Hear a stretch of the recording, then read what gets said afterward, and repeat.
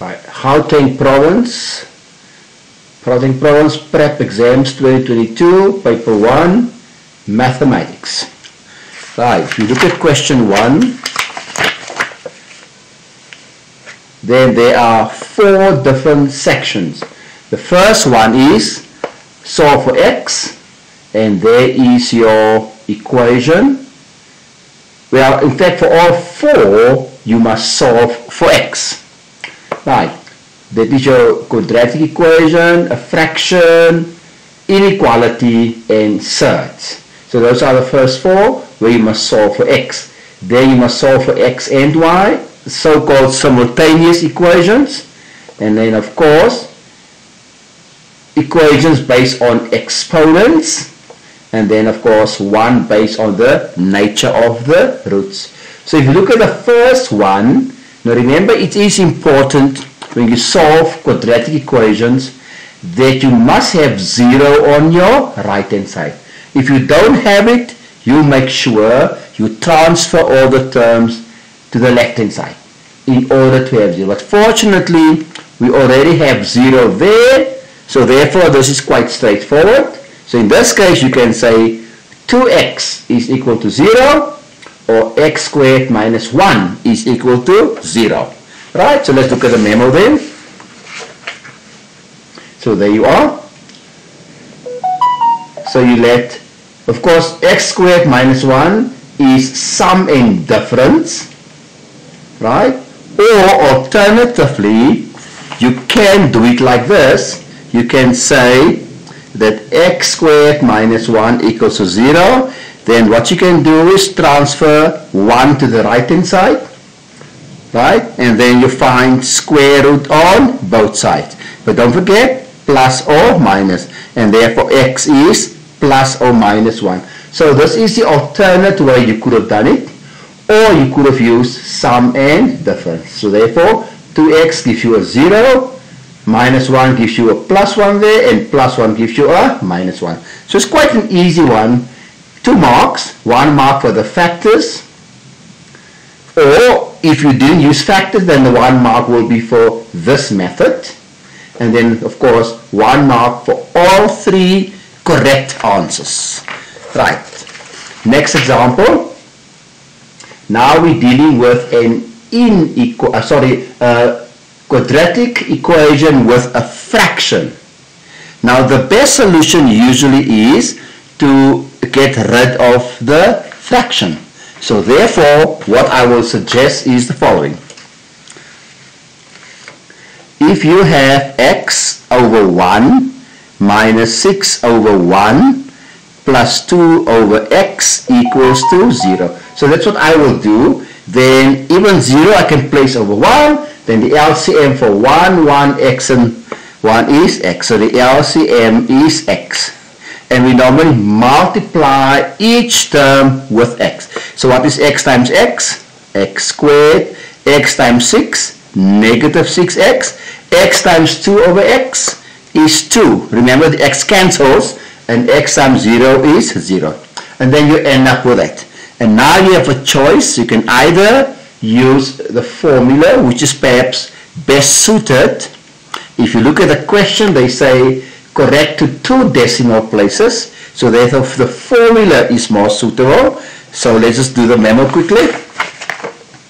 So there you are. We just got a step now.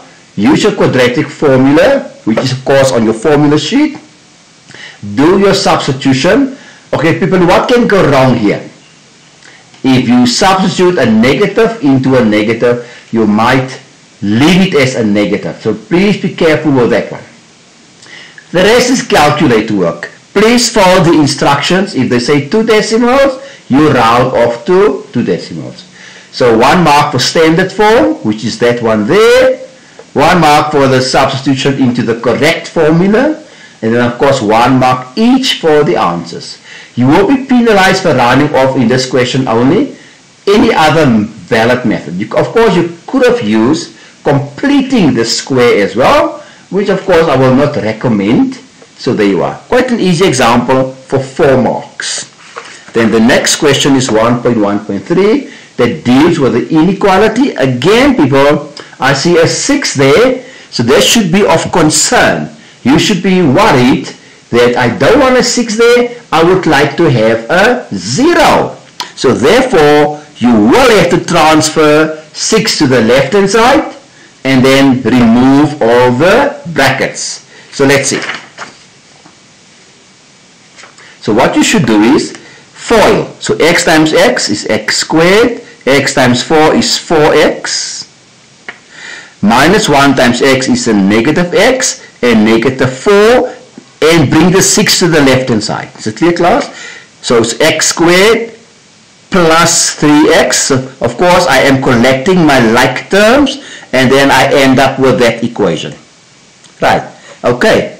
So if I can take you back to the memo, then that is exactly what happened here. So there you are. You already know how I got to this step here. Because I want a 0, then factorize. Oh, be careful with factors, people. Always check your factors. Then next I would advise you is to get what I call the so-called critical points. Right. So therefore, this is what I do. So if the factors are, right, x plus 5, x minus 2 greater or equal to 0, then I will say let x plus 5 be equals to 0. Now remember, this is not the solution. This is only a means of getting to the solution. So I'm looking for these two so-called critical points, which I normally call, because now we're going to do the number line. You see? So this is the negative 5 and that is a 2. Right? And what you do is, people, now you're just going to check and test. So what you can do is like this. I use a dot because I got an equal sign. Remember the negative value to that. I will test any value here in the middle. Like a 0, for instance. Test a 0. If I put a 0 into this equation, I'll get 0 plus 5 is 5. 0 minus 2 is minus. So it's a positive times a negative. Positive times a negative, which is a negative. Is a negative greater than 0? No, a negative is smaller than 0. So that means, people, this part does not satisfy the equation. So the solutions will lie there and there. So it is x less than or equals to minus 5, greater or equals to 2. So in other words, it is a split answer. Therefore we use or you can use a semicolon. It's a split answer, so therefore no continuous representation. Right, cool. That brings us now to the next question, which of course is 1.1.4. And of course there's two ways to do this one. Again, like previously, you can multiply with the LCM, but if your brackets are identical, then use the so-called K method. Do you still remember the K method? Well, let's see the method. So let the bracket or the cell be K. Then this one will be replaced by K, and that will be replaced by K. And now I can multiply with the LCM K to get the standard form. Factorize, be careful with the factors. And then K is minus 5 or 2. Don't stop there, because we mustn't solve for K, we must solve for X. So therefore, replace this. So remember, K is square root of X minus 2. So you have this one equals to minus 5, and you have this one equals to 2. Now this one is not going to work, right? Because if you take it further and you square both sides and you test your answer, it is not going to satisfy the equation. So don't waste your time with this one. This one, however, is going to work. Square both sides, you get 6. Put 6 in there to check whether it does satisfy the equation. So that is how I will do this one. The so-called K method. That brings us to 1.2, simultaneous equations. Right. Solve for x and y. And of course we recognize the linear equation and the quadratic one. The linear one, be careful. Always choose the variable that is a 1, like a 1x, and make it the subject of the formula. So shall we do it? So I make x the subject, so 2y goes over. Then substitute this x value into that equation. So there's your substitution.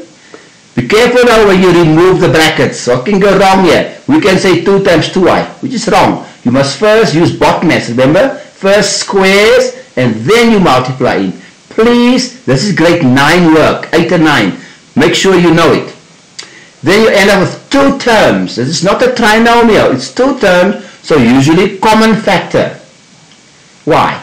Therefore y is 0 or y is minus 2/3. Then don't stop there, you must first solve on x. So substitute those 2 values into equation 1. Then you'll get 1 and minus 1/3. People, you should always get full marks for simultaneous equations. 1.3, exponential equation. You'll notice we have x on the left hand side and we got y on the right hand side. So that should ring a bell. So what do we do? Well, here the common factor is 2 to the power x, right? And there the common factor is 3 to the power y. So 2 plus 1 is 3. 3 squared is 9 minus 1 is 8. Then you can bring the 8 to the left hand side and the 3 to the right hand side. Right. So you divide by 3 and you divide by 8. Now why do I do that? Because 8 is 2 to the power 3, so that is a wise choice. So I can link those two and I can link those two. So if I take 2 to the power 3 up, becomes minus 3. If I take 3 to the power 1 up, minus 1. So therefore, 2 can be a 0 and 3 can be a 0. So therefore, x minus 3 is a 0 or y minus 1 is a 0. Because remember, 2 to the power 0 is 1, 3 to the power 0 is also 1. That is why I can equate them to 0.